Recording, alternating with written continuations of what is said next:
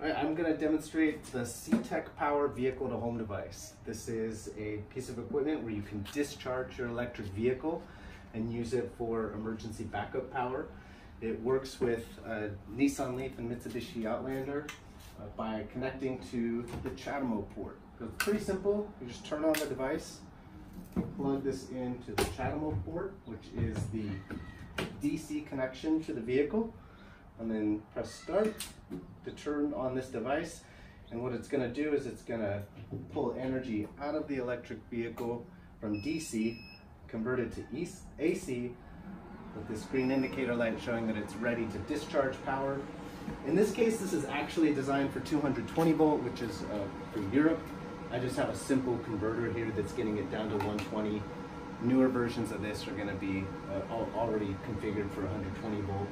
So I'll just plug in a couple simple household appliances here, a fan and a TV.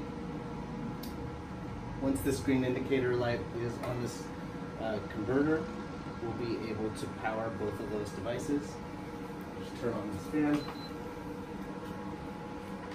and then quickly turn on the TV.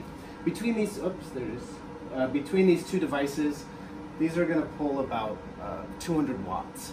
So not a lot of power being drawn here. This can actually handle up to 3,000 watts. This is a 3 kW inverter with 1.5 kW available per channel here. In terms of how much power that offers, this is about, with this 200 watts, if the vehicle was fully charged, this is a 24 kilowatt hour battery, it could power these devices for 5 days. So assuming that you did a full discharge, but typically you can at least get a couple days power out of typical household devices in an emergency with a fairly simple interface. When you're finished, you can just press stop on this device.